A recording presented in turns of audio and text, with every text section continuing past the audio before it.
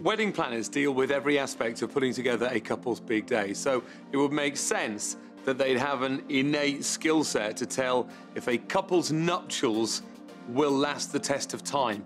Wedding planners say when they spot a couple drinking too much before the ceremony and at the reception, it's usually a bad sign for things to come.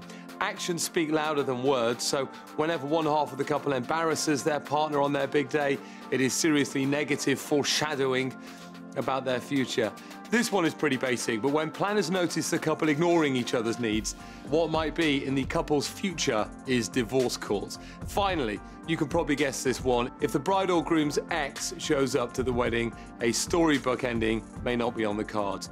So if you've got a wedding ahead of you, know this: your wedding planner is constantly judging you and probably working out if they'll get repeat business.